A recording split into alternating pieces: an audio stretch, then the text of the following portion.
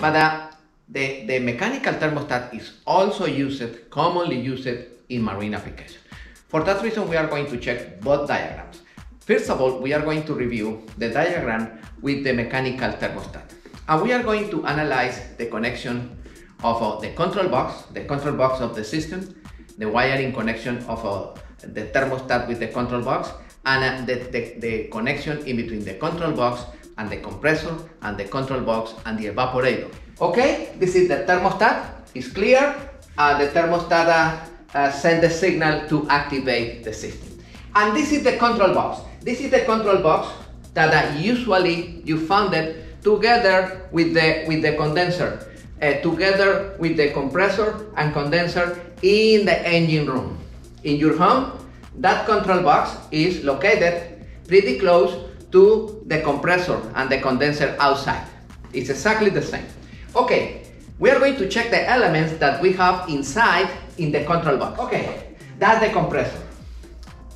After the compressor, this is the discharge port of the compressor, high pressure supersaturated vapor, and this is the return, low pressure, low temperature vapor. Both of them. Remember, the freon, the refrigerant, enter into the compressor, vapor. If the refrigerant enter into the compressor, liquid, damage the compressor. That's no good. That's one of the typical problems related with compressor. That the refrigerant is entering in the compressor liquid. Of course, immediately the compressor is damaged. The compressor is too sensitive. Okay, this is the discharge port and this is the return port. And internally in this start system relay, you have a thermal contactor that is normally closed. That thermal contactor is normally closed. Okay, it's closed, and immediately the current pass and charge the start capacitor. Okay, remember, as soon as you have power here, you have power here in one of the terminals of the run capacitor. And if the thermal contactor is closed, you have power on the capacitor and on the start capacitor, and right now the start capacitor is fully charged. Normally, when this compressor starts at the same time, you send current over there for the raw water pump, and the raw water pump starts at the same time that the neutral and that the hotline coming from that point. In other words, when the compressor is running, the raw water pump is running. In other cases, the current is coming from this point, not from this point.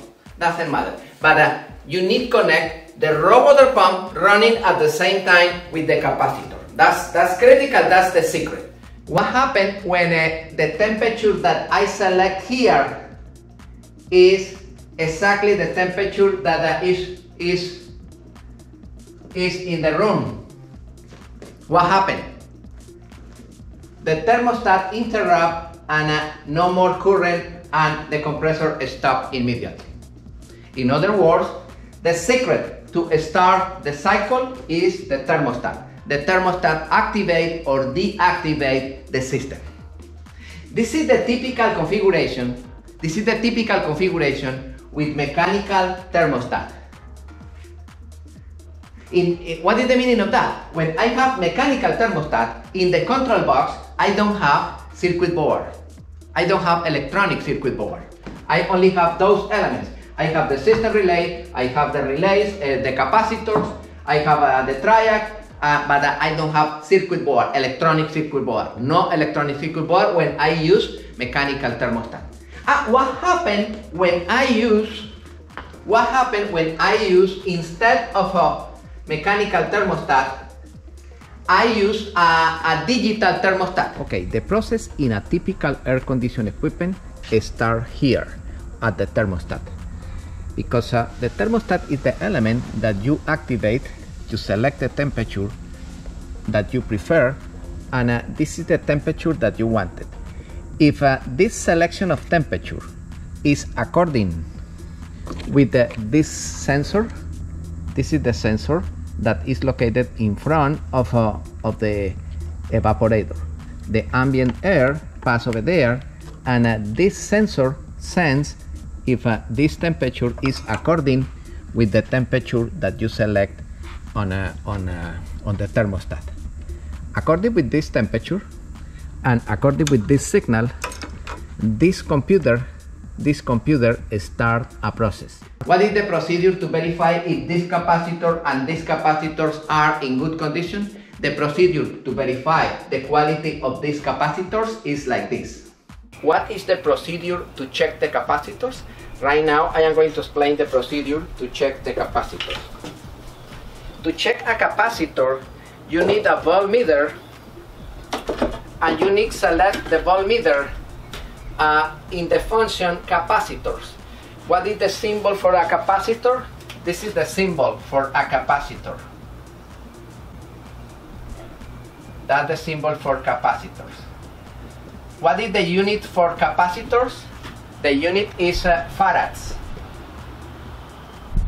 microfarads, or nanofarads, or picofarads. Normally,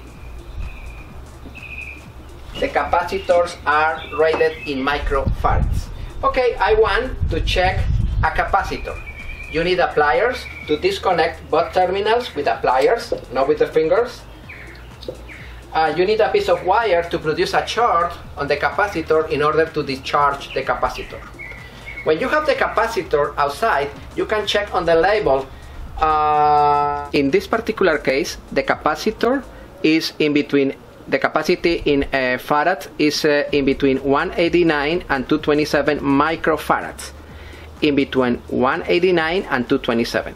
Okay, after I discharge the capacitor with a piece of wire in between those terminals, I select my multimeter in capacitors. In this particular example, we are in front of a self-contained unit. This is the compressor and this is the evaporator. And now we are going to check the procedure to verify if the compressor is in good condition. The procedure to verify if the compressor is in good condition is checking the condition of the winding of the compressor. Remember that the compressor have two windings, one winding for run and other winding for start. And the procedure is like this. All the compressors, they have a common, start and run. Common, start and run. The reading between common and start plus the reading between common and run should be equal to the reading between start and run. Okay, we are going to verify in this moment that situation.